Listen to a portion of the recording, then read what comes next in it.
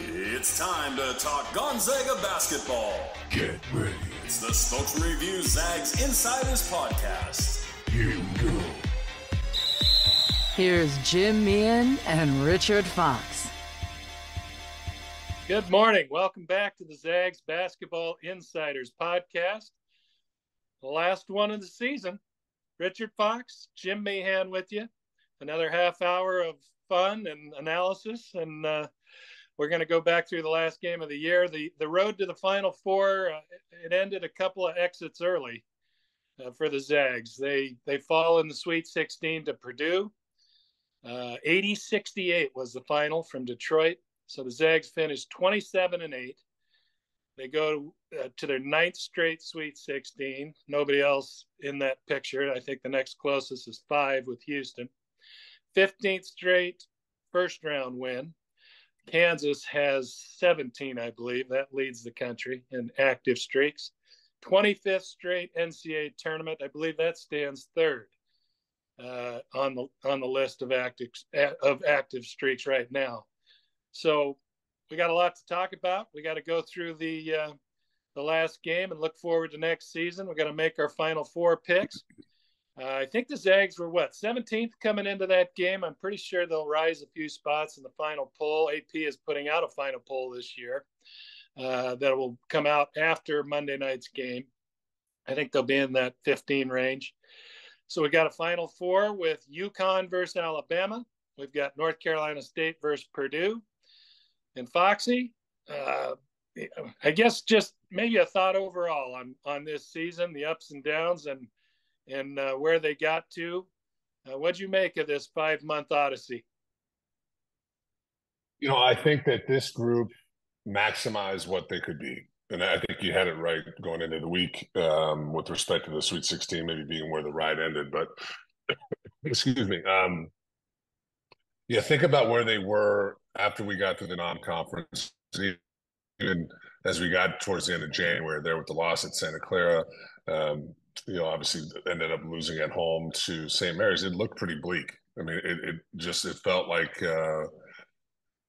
quite frankly, I was having a lot of flashbacks to that group with Wilcher and Sabonis, who had to win the conference tournament and made that run to the Sweet 16. And we're just a couple possessions away from beating Syracuse to go to the Elite Eight. So I give them a lot of credit. I certainly, I think for the most part, the staff hit the right buttons. The most notable one being putting Ben into the starting lineup. I think that changed their season. But if you think about where EK and Nembhard were to start the year and where they ended up, those guys got better throughout the year, more comfortable. And Hickman certainly had a great season. When you compare to what he did last year, and Anton, I don't know if he could have asked for a better senior year. So I think on balance, I think this team did kind of extracted as much as they could from what they were and what their potential was. And I think at the end of the day, that's a sign of a successful season. I don't think anybody really thought this group was a legitimate national championship contender or even a Final Four caliber team. So to get to the Sweet 16 and play with Purdue for a big part of that game, I think all in all, it's a great season for them. Yeah, I'm with you. I think they didn't empty the gas tank, but they were pretty close. They were the red light was on the dashboard when they got to that second half against Purdue. So now let's talk about the Boilermakers. Great nickname, first of all. Give them credit for that. I thought we were in for a real classic. We talked about this last week. I thought this was going to be a last-minute game, crucial possessions. And after the first half, I was very comfortable thinking that was going to be the case. That half reminded me of the Kansas and Gonzaga half the week before in the round of 32. It was very offensive minded, just outstanding execution, entertaining to watch. And Purdue got a little momentum right there at the end of the half. They got a 3-point play from Edey. We'll talk a lot about Zach Edey here in a minute, but I think the biggest surprise to me was contrary to Kansas. The Zags really kind of lost their way offensively, and we haven't seen that in a while.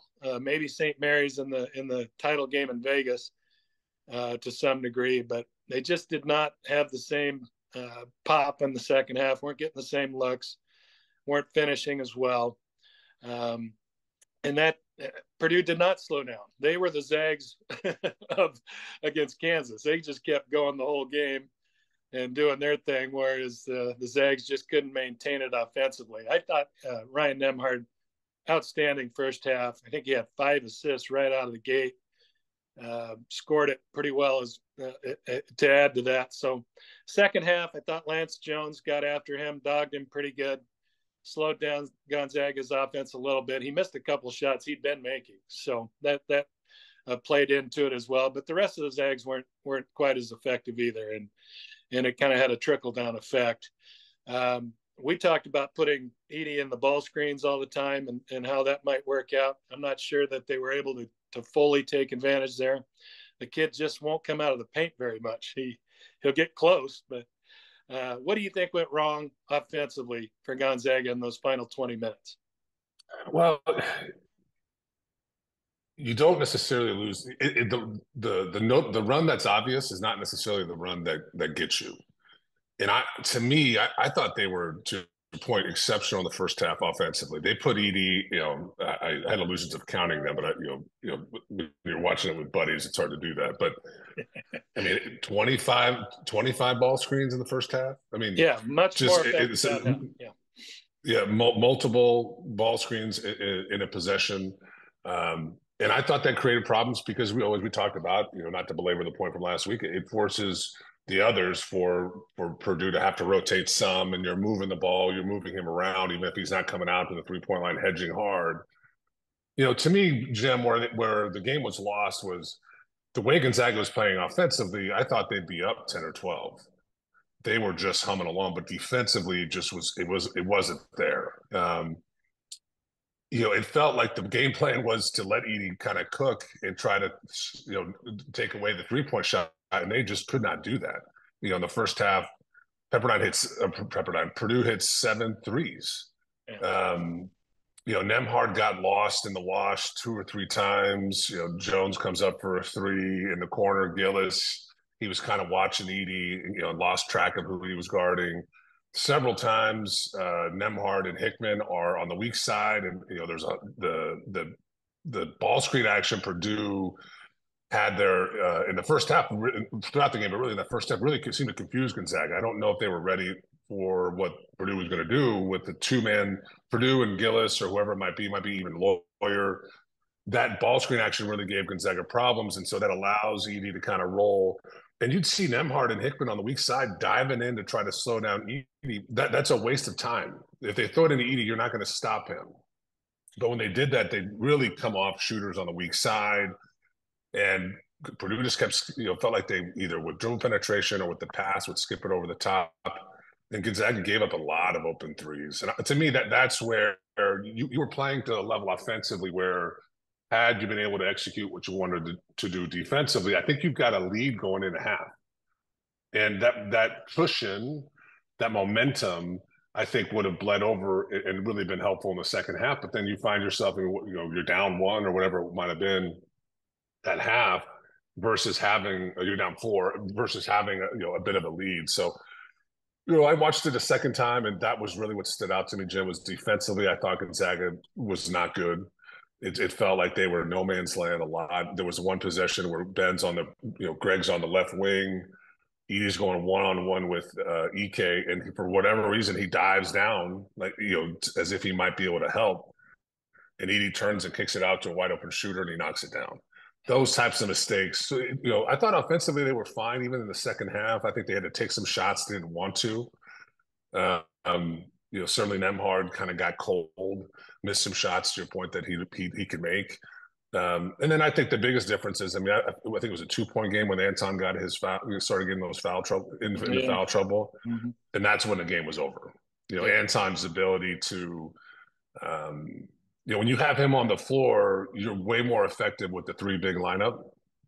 When he's not out there, it's just not the same. You're weaker both inside and on the perimeter, and I thought Purdue did a really good job taking advantage of that. In the first, and we talked about this ad nauseum about the dilemma of Purdue. The kid's 7'4". He's 300 pounds. You can't move him. He can move you, which we saw. Oh my gosh, yeah. He is a man mountain in there, and he is pretty darn skilled.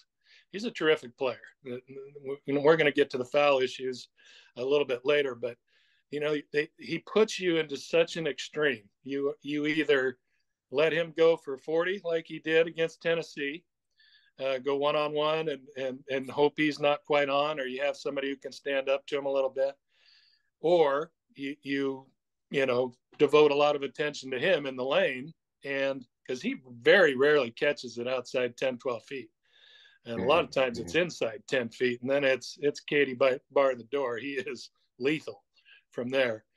But if you devote so much attention to him, they at times, and I thought they were better when they had the Kaufman-Wren on the bench, their other big guy, he's about 6'8" or 9. When they went with 4 guard wings and all of them, deadly shooters, it is, well, they all called it pick your poison. And so what I saw, first half, they did go one-on-one with him early. Then they kind of switched it up and did some of the digging in the off, I think, out of his eyesight digging, which was the way to do it. Stromer had a nice steal that way. Yeah, and that's when they got like the 3 turnovers that the guy committed in that game. Second half, it was, well, they've got 7 threes. Let's try to cover up. And Edey went to work. I can't remember. He must have had 16 of his 27, something like that in the second half.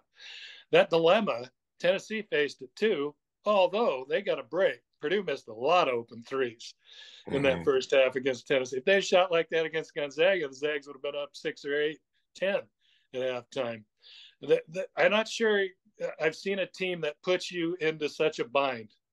And I think you mentioned last week, hey, if he gets 35, so be it. Shut the other guys down. They weren't able to make either part of the scale work. They weren't able to take him away or the threes, and I kind of tail it 2 halves. One first half all threes, second half all Edey. Yeah, but again, I think their idea going into the game was let's let him go to work, and I just think Gonzaga made mistakes on what they were doing defensively in the first half. Yeah. And credit to Purdue, they find a way to expose you, and those other guys get going from 3. I mean, we talked about it. Lawyer, Smith, Heedy, Gillis, and Colvin all shoot better than 44% from the 3-point line. They were 7 of 13 combined. Most of those are, the bulk of those are naked 3-point shots. No one's around them, or you're trailing off, a staggered, or you're caught up in the wash trying to rotate. But you're right. I mean, it does put you in a difficult position. I thought Tennessee's game plan was the right one. Just because it might be a good game plan doesn't mean you're going to win. But Purdue's that good, right? You're trying to give yourself an opportunity to be in the game down the stretch, and then maybe find a way to win the game. And Tennessee certainly was in that position late in that ball game the other night. So. But it's tough too. Gonzaga's foul troubles, that foul at the end of the half from Greg. It's the first time I thought he looked really gassed, Jim. I mean, he just didn't have really much. I mean, the previous 5 games, that's the WCC tournament, the first couple games in the NCAA tournament. He's averaging, in 30 minutes, 13.7 rebounds, shooting 10 of 17 from 3, 69 from the field. He looked exhausted. 2 points in that game. 27 minutes, and he just didn't seem to have any legs under him. But you get that, that's his 3rd foul. You're now all of a sudden dealing with foul trouble inside with EK and Watson. Both of them, I believe, fouled out. So that forces you to change up what you're doing, if you can kind of weather it. And then Huff was just unplayable in that game. And I think the world of Braden, he's going to be a really good player. But, 9-10 minutes, he's minus 16 on the floor. They just took advantage of him inside, and then put him in a ton of ball screen action. And he and Stromer in particular, Purdue got a couple really good looks out of that ball screen action, and that's what happens when you got 2 freshmen as your rotation. And I thought Purdue would, when both those guys were on the floor in particular, really look to try to take advantage of that. So, you didn't have to pitch a perfect game, but you had to get pretty close, like a 1-hitter maybe, and they weren't anywhere near that. And at the end of the day, though, that's Purdue and Connecticut have been the 2 most consistent teams this year. And I just don't think even on, it might just be even on the best of nights for Gonzaga, they just don't have an answer for all of it. And they certainly didn't have it the other night. Well, let's talk about the whistle. That seems to have generated a lot of attention, especially after yesterday. I think they shot twice as many free throws Purdue did as Tennessee. Wasn't near as glaring against Gonzaga, although I think Edey shot every free throw. 7 of 10 against Gonzaga. Yeah. Zags had 7 free throws. Edey did not have a foul on the stats I'm looking at. Is that right? Or against Gonzaga? He had 2 fouls against Gonzaga. Oh, yeah, 2. I'm sorry. He did. Yeah. Well, I think his first foul might have been the second half. But anyway, and I've told you this. I rarely discuss the officiating, especially when I'm writing about a game. I just think most of the time it's a handy excuse everybody jumps to explain away a game. I don't think how it was officiated. I don't think the Zags, it changes the outcome. I think Purdue was the better team that day. He drew 9 fouls. I think he drew more against Tennessee. But there was clearly a lot of frustration from Gonzaga's staff on the bench. Mark Few, very animated a couple of times. When he ran over Nembhard on that offensive board, I'm like, could it look any worse when a 7'4" guy runs over a 6-foot guard and lands on him? And no call. And I thought one on Anton and one on Ike were also. I thought Ike just walled up. He might have scored. I can't remember if he did or not. But it was. What else? I think you have the right to stand up straight. I don't know. I think that's still legal in the basketball world. But I thought the Zags were frustrated with that, and I thought that bled over into to how they played a little bit. Look, he's going to get a lot of calls. When people try to contest his shot, they're not hitting the ball 9 times out of 10. They're hitting a wrist or an elbow or a shoulder or something to that effect. But I did think on balance, probably a little bit Purdue's way compared to Gonzaga's. This contributed to Gonzaga's spotty offense in the second half. Guys in and out. Anton's in and out of the lineup. Ike had foul trouble. Ben Gregg didn't even start the second half. Those are guys that they've relied on so much. The Zags were very complimentary of Edey. I am very complimentary of Edey. The kid's a terrific player. They picked their words very carefully, but sometimes I don't think they knew what to do, how they could play him. Again, didn't change the outcome, but I'm curious what you thought as a big guy watching another big guy operate. What do you think of the whistle? Well, let me pull my soapbox out here real quick. Well, first off, it's not just the foul that they missed with Nembhard. There was a drive in the first half that Watson was coming down the lane, and Edey's hits him with his shoulder. Edey's kind of out of position. Anton misses the shot. That's a foul. Edey's not in legal guarding position, and runs into him.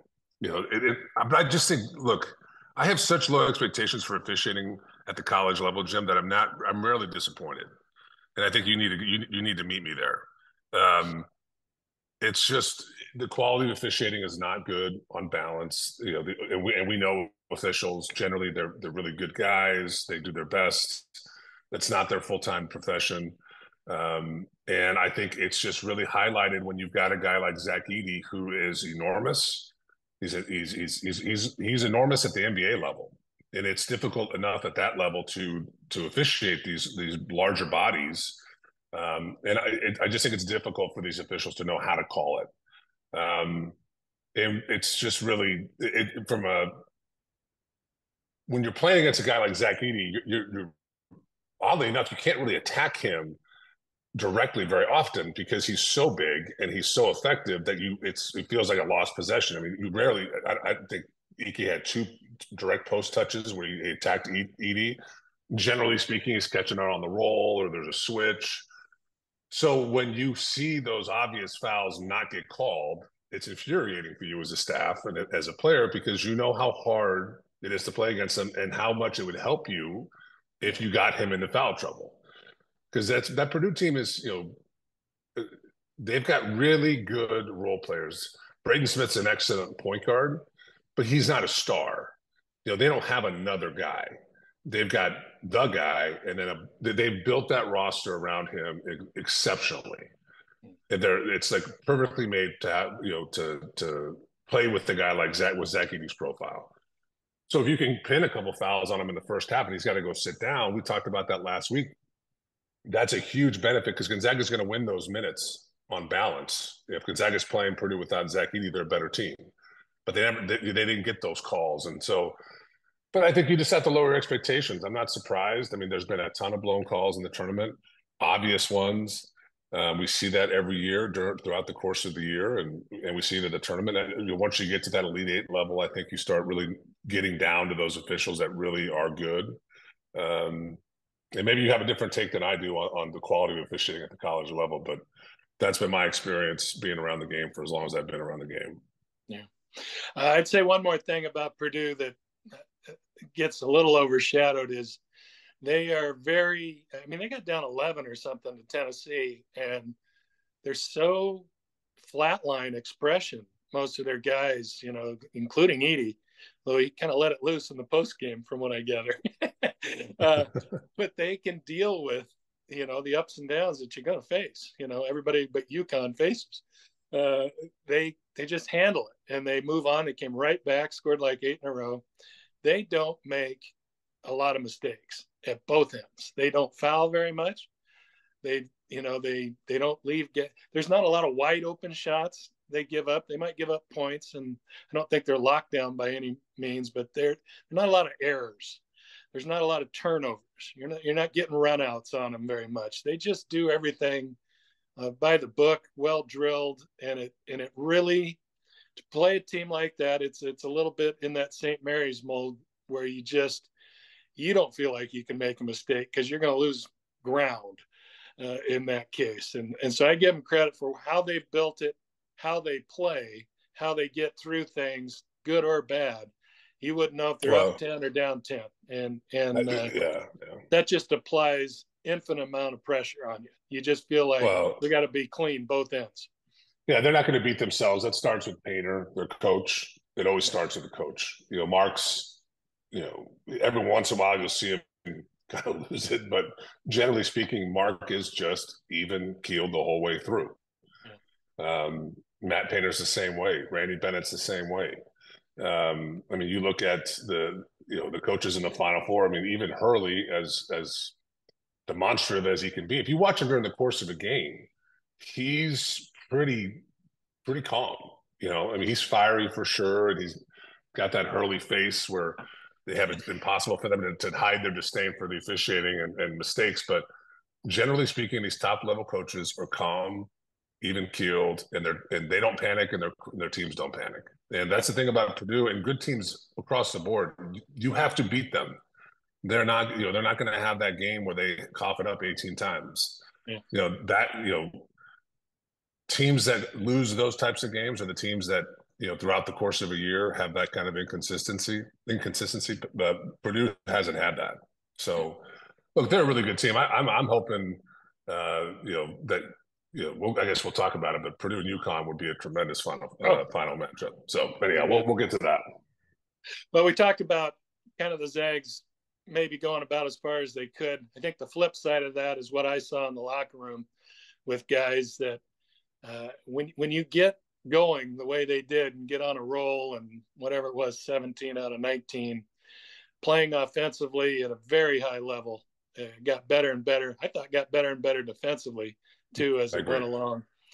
Yes, they were running on empty, but I still think they were quite disappointed just because, hey, if we play like we're playing, this game might have been different. And again, Purdue, all the credit. They don't give you much margin of error, and they took care of business in the second half. So kind of balanced with, we're very proud of what we did, but man, I wish we'd have given them our best shot. They weren't quite able to do it. I think the way they lost is the taste in your mouth afterwards.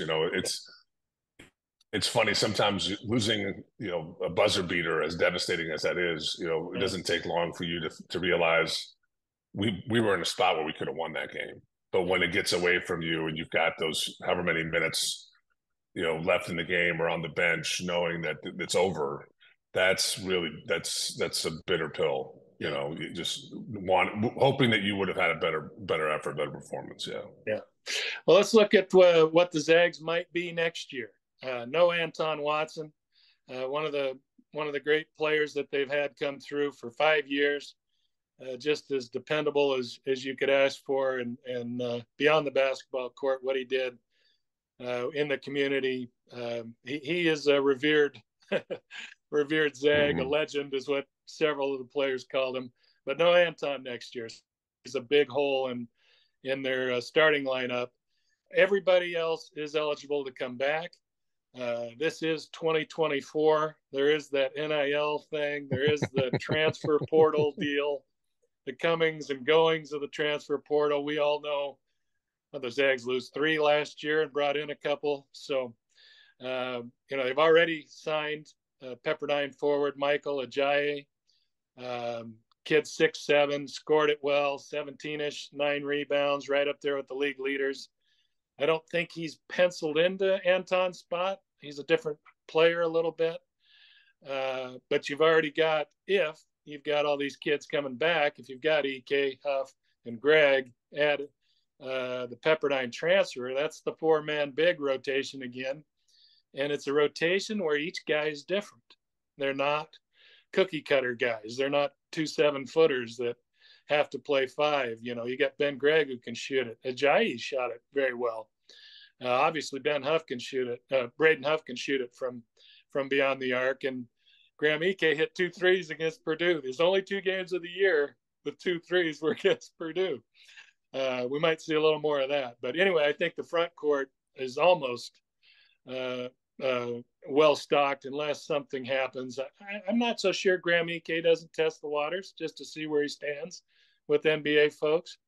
Ryan Nemhard, same deal. He's played 3 years of college ball. This would be the time if you want to get that evaluation. Even Benny Gregg. I mean, he had a great year, and I guess there's no harm in dipping your toe in and coming back. That's happened a lot as well with the Zags. So that's the starting point with the front court. You've got Nolan and Ryan, if they both come back, obviously played a ton of minutes, seemed to grow more comfortable playing with each other, Nolan more in an off-guard role. To me, it looks like the one spot they would love to try to add is maybe a transfer guard, something in that 6'3" to 6'6" range, athletic, maybe change how they could guard another team's perimeter, give them a bigger option offensively. We'll see. They don't grow on trees, but the Zags have found guys that way. What do you think? Do you expect anybody to leave? There's almost always, I'd be shocked if it didn't happen in this day and age, but it does seem like the core rotation is going to be back. What do you see that way, and what do you see as their biggest need right now after adding the Pepperdine transfer?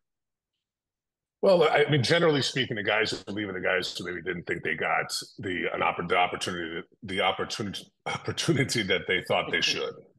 English is hard. And so you look deeper on the bench, June, Luka, Stojakovic, or Stovic, and you want to make sure you give Stromer and Huff a big embrace and let them know they're a big part of the future. I mean, they should know that. I mean, both those kids have a lot of talent, and certainly grew up a lot throughout the course of the year. I thought Dusty was great down the stretch this season. Didn't score against Purdue, but he kind of got back to guarding.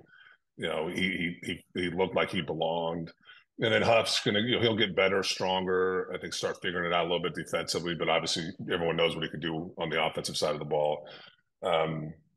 Venters didn't play this year, but you could argue that's their wing. I mean, effectively kicking the transfer down the road. I mean, you've got 6 that that played for you with the 3 bigs, Ike, Greg, and Huff, and then Nemhard, Stromer, and Hickman. Yeah. And you effectively got Venters and Ajayi coming in. Venters obviously, had a great year at Eastern last season, Big Sky Player of the Year. He's an exceptional shooter, 40% on his career. The last year he played 37 from 3, but took over 6 a game. He's not a playmaker, 135 assists, 132 turnovers, but they're not going to need him to do that. I agree with you. I think maybe having a more dynamic combo guard, this is like fantasy basketball. All of a sudden, it's like, just go get that guy. But I do, they're small at times on the perimeter with Nembhard and Hickman. And I think that you can sometimes see the lack of size show up in turnovers and the inability to make some plays, get their shot off late in the clock in a clean way. Although I think Hickman was tremendous this year, and so was Ryan. So can they go get a guy like that? More importantly, I think defensively, to your point, just be able to put a little bit more size on lead guards for other teams. And then up front, I'd like the idea of getting, the kid out of McNeese. I loved his game, Shumat. Yeah, 6'6", 6'7", enough skill, but just, a pogo stick. Can they get a guy like that, kind of a combo forward or even a small ball five that just going to make plays everywhere on the floor? That's the one thing. This team didn't have any real protection at the rim. Gonzaga's best teams, quite frankly, the best teams in college basketball have at least one dominant, shot blocking type player. I'd love for them to try to find that piece if they can. I'm a fan of Ajayi. I had both his games, but I would temper people's expectations a little bit with him. Pepperdine's 0-8 against quad 1, 0-3 against quad 2. In quad 1 games, he played 35 minutes a game, averaged 13 points, but took 14 shots a game, really inefficient with the shooting. And then in WCC quad 1 games, so that would be St. Mary's in San Francisco. In Gonzaga, he's 35 minutes a game, averages 10, and shoots under 28% from the field. Yeah. And he's got a negative assist to turnover ratio. So I think tempering a little bit. Now, that on the flip side, he's going to get, you and I both really like Romar, but I don't think he's retiring and going to start putting together coaching videos. I think it's going to be more structured here. He's going to get coached up. He's going to be put in a position where there's real expectations on defensively. You don't play if you don't guard. I think he's probably closer to 6'5" than he is 6'7", but he does offer some versatility, I think, on both ends. Can he guard at, to me, the exercise is, could the player you're bringing in have played in your last game of the season? So in this case, it's Purdue. Could Ajayi have played on Friday? I don't know that. Yeah. I just don't. And so you just want to see, can they grow into that? And there's something about going to get a guy at a high major that maybe didn't have the year he wanted to, or a guy who really produced at a lower level but played well against quad 1 teams. Then you kind of know coming in and what you have. I think most years they brought in these transfers, they've got a feel for, this is a plug and play guy. There's no question Ryan Nembhard comes in, he's playing the Big East. So I think there's just questions. Is Venter's going to be healthy enough? The ACL is not the same injury it was 20 years ago, but that's not an insignificant injury. And then for Ajayi, I kind of need to see it. I understand why you take make that decision to bring him in. But that's a big jump. I mean, what was he playing junior college, Pepperdine, and now he's going to Gonzaga. I mean, that's a huge, that's a pretty steep curve. You're kind of hitting all these marks. So his numbers were good, Jim, but I kind of want to see what he looks like in Gonzaga's system. Yeah, and I don't think there's any way he averages what he averaged at Pepperdine. And almost all the transfers that come in, their numbers drop, because when they're surrounded with what Gonzaga has, their role is not the same. And so I would think he becomes just another important piece to that front court rotation. I do think they need one more combo, small wing. Shame on me for spacing out Steel Venters. Out of sight, out of mind, I forget. Yeah, it's all right. He could be, remember, Dalton Connect was not the player of the year in that league. He's an All-American. He's going to be a first-round pick. It was Steel Venters. And he is a knockdown shooter that at times we all saw, especially early. That could have changed the arc of the season. So I think Steele's going to have a huge role. Well, he's not a guy that relies on, jumping over the rim and athleticism either. So I think the ACL, obviously a concern, but it's not like it's going to greatly impact his game if he's healthy. I think his game Yeah, will change. yeah. I think coming back from the ACL is significantly more manageable than it used to be. And often guys come back stronger than they were before, just with the rehab. And he seems like a serious kid. Yeah. But look, I mean, he 6 threes taking a game, shooting that percent. Gonzaga needs that guy. You can't just rely on Greg and Huff the whole time. No, they've had Stromer, they've had Kispert, they've had through the years, Matthews. You want to go way back, whatever. They've had that spot pretty dialed here for a while, and I think it will be again between him and Dusty. Should be a strength next year. Well, let's get to the Final Four. They've got UConn, who is just mowing people over. They beat. It's crazy. They had like a 30-0 run. I didn't see it against Illinois. Yeah, and Illinois is crazy. Good. They're winning just like they did a year ago. Just trampling everybody. They play Bama. Bama can really score it. A little spotty defensively, but they are very much that Nate Oates, either score at the rim or shoot threes, and they're doing it well. They're playing well. Purdue versus North Carolina State. That's Zach Edey against the big kid Burns from North Carolina State. If it's Edey and Klingon in the final, my goodness, if Edey can take them through those 2 games and win it all, man, that's one of the great seasons ever put together if he can pull that off. I've got UConn over Bama. I think Klingon is, so impactful beyond the numbers. He's the kind of guy who can score 9 points and still turn a game, a little bit like Anthony Davis did way back. Yeah.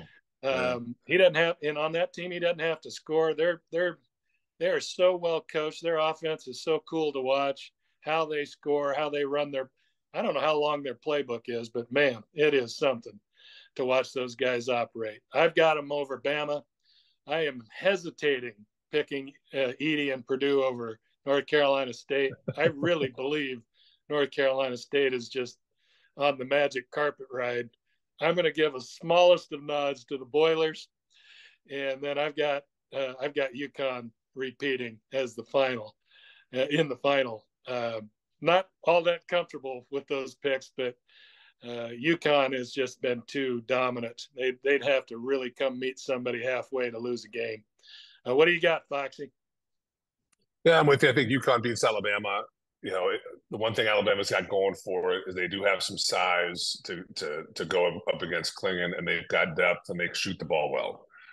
If they get hot from 3, that's the ultimate equalizer. But I'm with you. The way UConn plays offensively, I just don't know how you scout against it. It just feels like they have so many options in their action, and they give those guys so much freedom to make decisions. And then defensively, if Klingon stays out of foul trouble, I mean, he's as dominant as Edey is. I think he's a much better defensive player. He's more mobile. He will come out in a way Edey won't. So I expect UConn to win. I'm with you. It's hard to. I love DJ Burns and kind of everything that NC State's got going, but at some point, I do think you maybe come back to earth a little bit and kind of play the way you were playing before you got hot in an ACC tournament. But that's going to be a really fun matchup with Edey and Burns, because Burns is just unique, left-handed. He's going to outweigh Edey. He's not afraid. But I just think I'm gonna go with the consistency that Purdue showed all year, and I think they're going to find a way to win that game, and that's going to be a really interesting matchup in the final. UConn and Purdue. Look, UConn's a better team. They've got actual pros. I mean, Edey's certainly going to get drafted, but I think his prospects at the NBA level are probably somewhat limited in my opinion. Mm-hmm. But UConn's got several pros, but.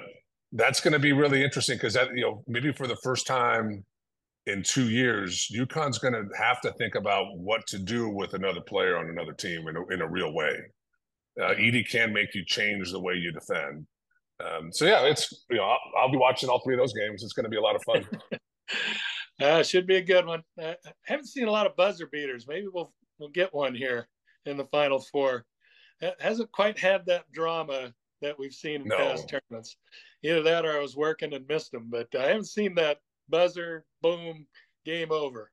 Dimitri Goodson, Jalen Suggs. Jalen Suggs, that deal. But we'll see. Hey, that's going to do it for the season. Great year. Foxy, could not have had more fun with you.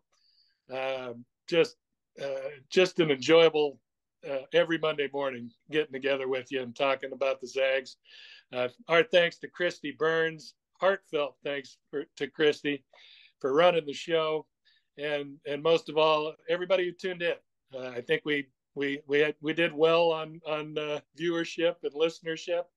I think it grew all through the year. I think we got better. We did a little bit like the Zags. We got better as the year went on. So we appreciate everybody that tunes in every Monday. I'll post this in about an hour or two.